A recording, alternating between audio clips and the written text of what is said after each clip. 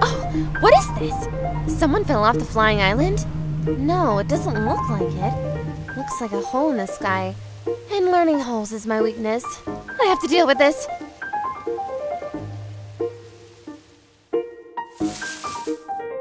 What if it's Ganondorf's trap? Maybe he wants to lure me here, grab me with his strong arms, rip my clothes off and... Oh, it's a girl? Wonderful. Not only did the portal generating watch send me to the wrong universe, it dropped me into this pond.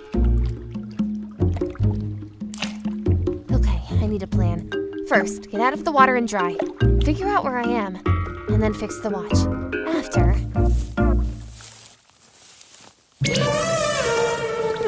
Who's there? Hey, are you okay? Are you frozen in the water? I'm fine, thanks. Who are you? I'm Zelda. Welcome to Hyrule. What is your name? I'm Gwen. Listen, Zelda, what is this place? I've never heard of Hyrule. Oh, it's a wonderful magical world. I'll tell you about it. Hyrule is inhabited by numerous peoples with their own features. For example, the Hylian features are not very long, but elastic.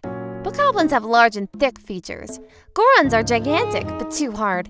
Gerudo are women in their deep wet. Zelda, I don't quite understand what you're talking about. Oh, Gwen, forgive me. I forgot you're new here. But soon I will introduce you to everyone. You will understand Hyrule as well as I do.